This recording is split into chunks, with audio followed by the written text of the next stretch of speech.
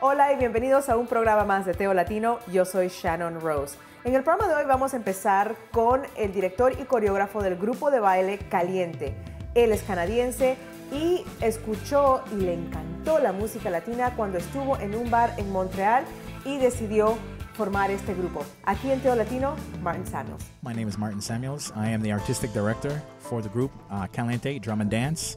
We are a dance troupe of young people from the ages 6 all the way to adults. We have now a group called Caliente Mamas, so we got the mummies involved.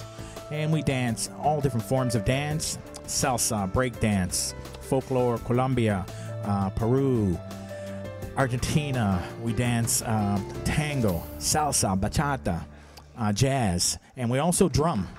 We do different drums from Colombia, and we do drums from Brazil, samba.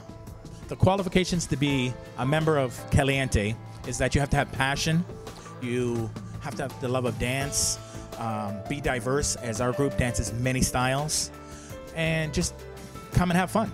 They do not need any dance background to be in our group, but if I feel they have the passion and they have the willpower and they have the rhythm, we can teach anybody anything. Some of the well-known celebrities and famous artists that we have worked with over the last 15 years is Oscar de Leon, Victor Manuel, Ray Ruiz, Celia Cruz, El Canario. Oh my God, it goes on and on and on. Oh, Ole Solido, Grupo Nietzsche we opened up for.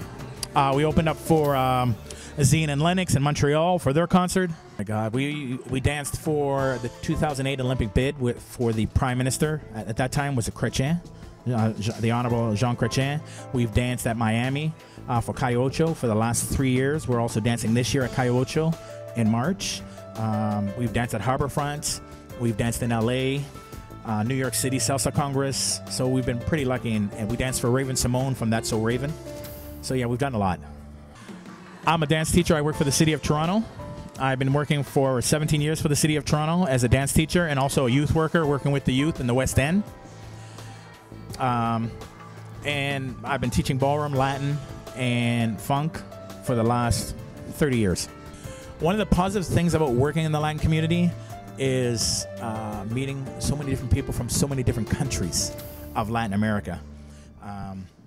I've learned about the food, especially the music. I'm more into the Latin music than I am into my music, which is American or R&B or hip hop. I'm more I'm Latin at heart.